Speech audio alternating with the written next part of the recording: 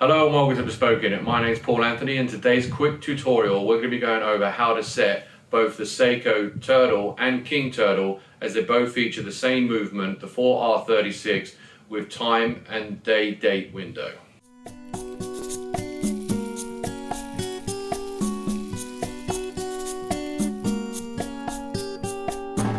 So here we have the watches in question.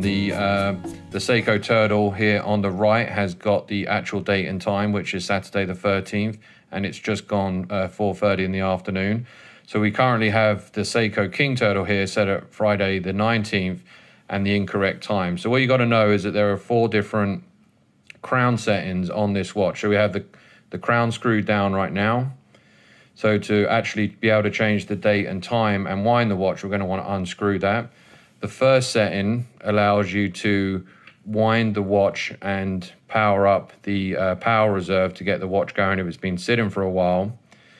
What I always do, just to be safe, if the time, for example, was around 10 to 2 o'clock, I'll move the time away from that just to be careful that there's no damage to the mechanics when you're actually changing the day and the date setting.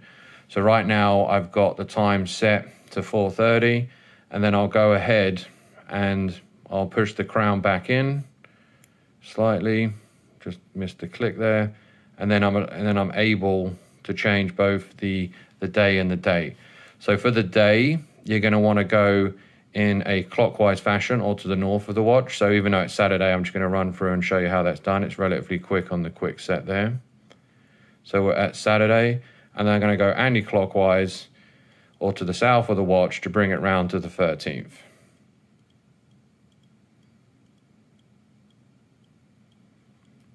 And then once you're done, you can press the crown down. If you think you need to charge it, you can spin the crown gently again.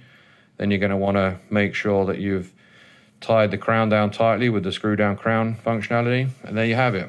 Both watches set to just past 4:30 on Saturday the 13th.